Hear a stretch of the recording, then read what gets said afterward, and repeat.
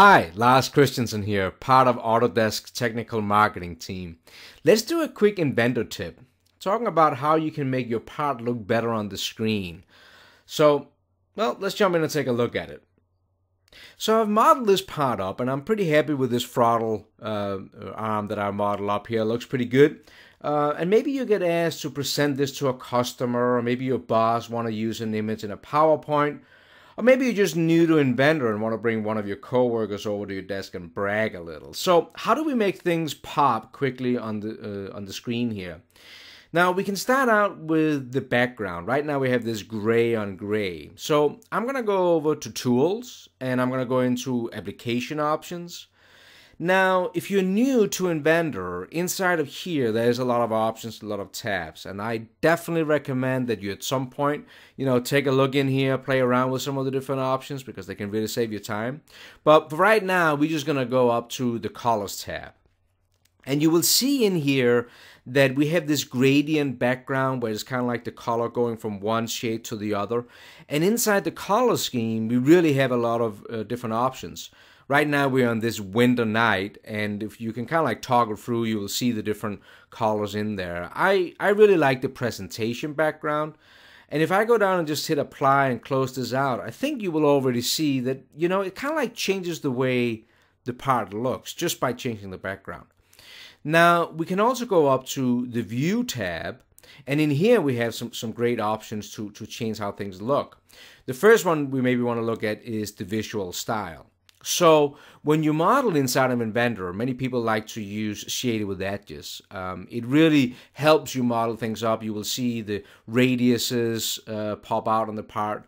But since I want to make things look a little bit better, I'm going to choose the realistic option in here. And you will see on the part immediately that it kind of like changes, makes the part look a little bit more real. Now we can also go into the shadow option in here, and there's some different options in here. I could, for example, turn on something like the ground shadows, and as soon as I do that, you will see on the screen we get the shadows there, and that looks really cool. Now that makes me think about one thing though. I haven't really thought about how I want to orient this part, and I have this 2 light environment turned on. I'm going to go back to environments a little bit, but what you will see happen when I rotate the part around is, well, my shadows is gone, and that's because now I actually have the bottom up. You can easily change that inside of Inventor. If I go normal to the bottom up here on the Q tab, I can actually right click and I can go in and I can just flip it around. So now I have the top. And as soon as I do that, hey, there's our shadows, right? So that's a little trick how you can move things around so you get the right shadows. We can also go in and turn on the object shadows. That means that like around the holes, you'll now get the right shadows. And then we have this cool ambient shadow, what is really a photorealistic shadow that will kind of like make the counterboards looks good. We can also turn on things like reflection in the floor, so now it almost looks like it's sitting on like a glass table or something like that. Now another thing I want to point out is the view here. So you can go into orthographic view, what is what we normally model in. It's almost like if you just had it on paper, very straight lines. But if we're switching it over to perspective, we get that real look on our part, right? Now I talked before about the environments with the 2 lights. So what this means is that our part is actually living inside of this environment, and right now it's like 2 lights hanging down from the ceiling. But if I switch over to something like, well, Stuttgart courtyard, right? It's nothing like good old Germany. And if I zoom out a little, you will see that my part is actually sitting inside of, well, this courtyard environment.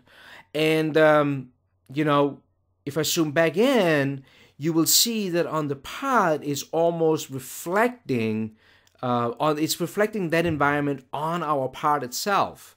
It gives me almost a feeling of Oktoberfest or something. And that is can really look good on your part. Now, of course, maybe I've already selected my background. I don't want that environment to show in the background. You can actually go into the settings tab, and if you toggle this display scene image, then hey, then you're back to your good old background, but the reflection of that environment of the courtyard is still in our part. Now, of course, as you can see, there's a lot of options in here, and you can play around with this. You will see that things updates right away when I play with the brightness and things like that. So you can definitely adjust that if you want to. But already now, I think that the part looks pretty good, right? I mean, it's really started to pop out a little bit and look better. Now, I wanted also to show you how you can adjust the actually physical part.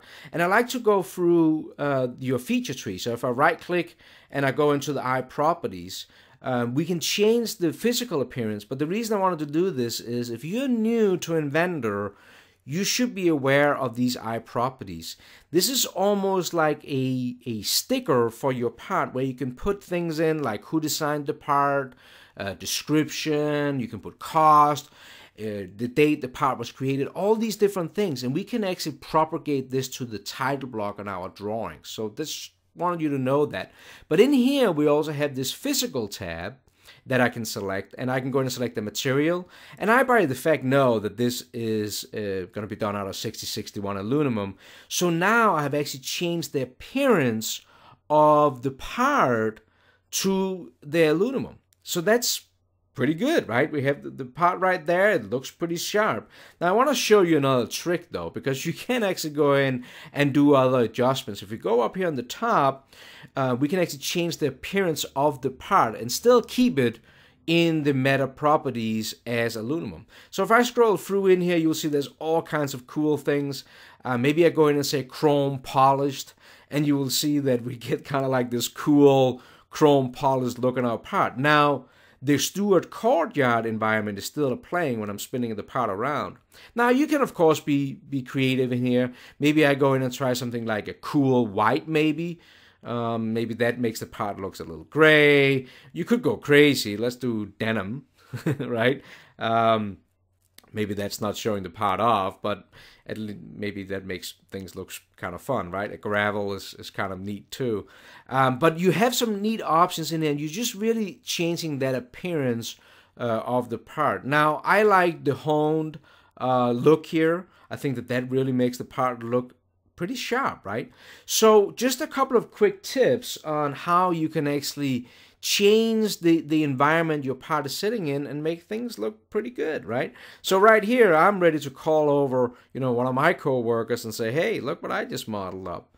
Or again, if you needed to use it for an image for PowerPoint, you can actually go up and you can export it out as a format like a JPEG or a PNG or something like that. So I hope that you found this little video helpful in how you can kind of like make your parts look, well, I don't know if you can say engineering and sexy in the same sentence, but it definitely can present the part, a little bit better than just the standard gray on gray. Have an awesome day, and until the next tip, take care.